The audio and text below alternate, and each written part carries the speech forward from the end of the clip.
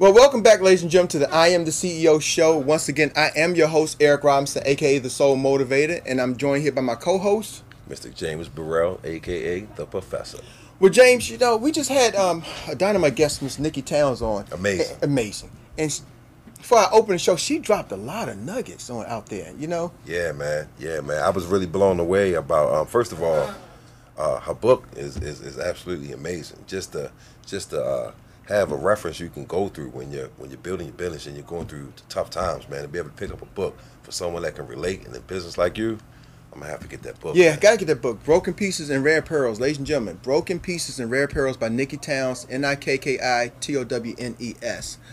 You know, also I like the fact when she was talking about her son has, you know, she coached him and he has dual vision. He talked about, you know, man. you can be in business as an employee and an entrepreneur at the same time. Yeah, we call that a smart job. We call that a smart job. Yeah. We call that a smart job. Yeah.